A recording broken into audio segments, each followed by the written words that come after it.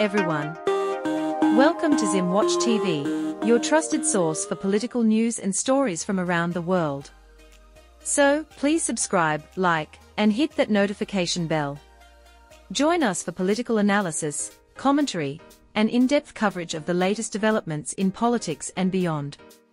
Zanu PF supporters' dance fails to impress officials, critics weigh in.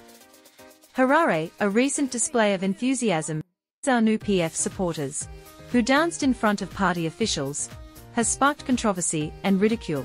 The dancers, two women and a man, were seen singing and dancing in praise of President Mnangagwa's achievements, highlighting road construction, dam building, and industrial development. However, their energetic performance failed to impress the Zanu PF officials, who did not reward them with money, contrary to expectations.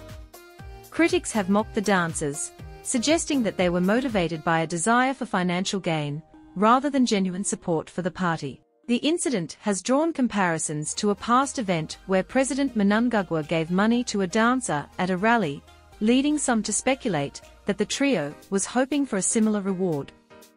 The lack of response from the officials has raised questions about the party's priorities and the true intentions of its supporters.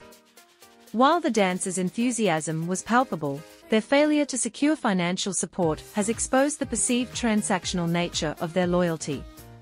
Critics argue that the incident highlights the party's reliance on patronage and handouts rather than genuine grassroots support. As the debate rages on, the incident has become a symbol of the perceived flaws in Zanu PF's political culture, with many calling for a shift in focus towards meaningful engagement and tangible benefits for the nation, rather than mere spectacle and personal gain.